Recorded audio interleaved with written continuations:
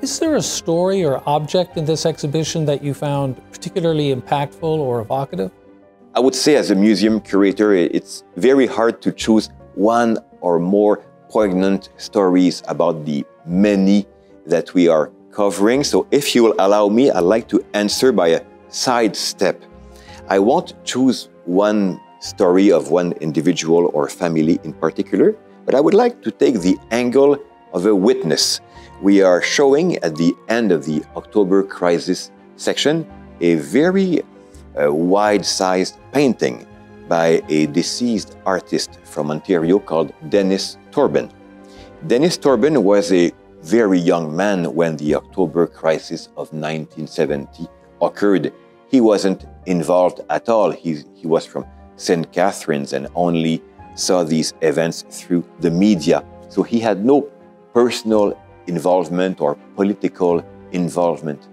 Nevertheless, he grew increasingly haunted by what he learned bits by bits of the October Crisis when growing up and becoming an accomplished artist in the 1970s, 1980s, and early 1990s, to the point that he produced a great number of oeuvres of great dimensions, drawings and paintings showing the impact of the October Crisis. And I think this oeuvre or this painting that we are showing with its very stark colors shows that the October Crisis was really a trauma for the actual victims of the kidnappings, for the people who were condemned to jail or searches with sometimes dubious motive, and for public opinion.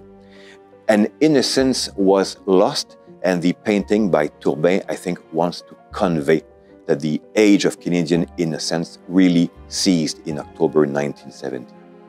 For me, one of the most moving stories happened in the Second World War section, where we explored the experiences of more than 21,000 Japanese Canadians who were forcibly relocated. In this section, we feature 4 individuals who were children at the time, including Mary Murakami Kitagawa. Madame Kitagawa graciously, generously loaned us the getas, so Japanese sandals that her father made while they were in the camp.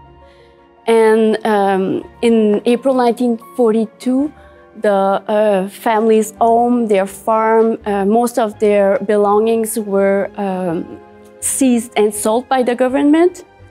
So for the next 5 years, they were forcibly relocated, and it means that her parents had to do whatever they could to provide for their children, including making shoes for them. So to me, these little sandals represent the courage, the perseverance, the resilience of all the individuals, all the families, and all the communities who went through these very difficult times.